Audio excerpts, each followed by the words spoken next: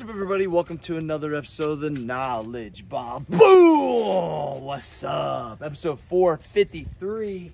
All right, in Get Stack 96, we have reintroduced the bent over row. Now, when you do bent over rows, especially, listen to me now, especially after you front squatted, after you've deadlifted to some type of 1 rep, you have to make sure that you're careful with your form. Now, what I like to do is when I do a bent over row, I like to stand up with the bar first, then hinge, lock it in, and then row it. Now, some guys, we were just talking about Coach Storms, he does a ton of bent over rows. We'll go from the bottom and just row it through. Boom. Some like to stand up with it, get it locked in.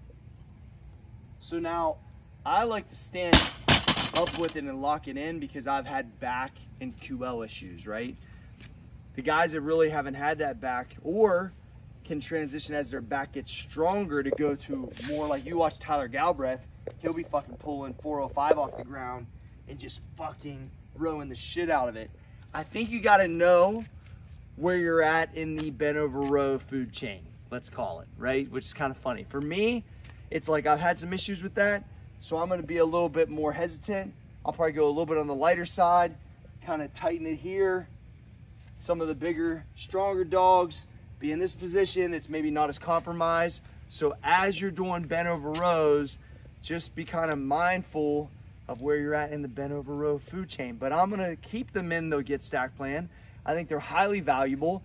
And I'm gonna try to go from the guy that stands up and has to do it this way to the guy that just gets over and fucking hosses it through and has good stability. I'm gonna get there. You should get there too.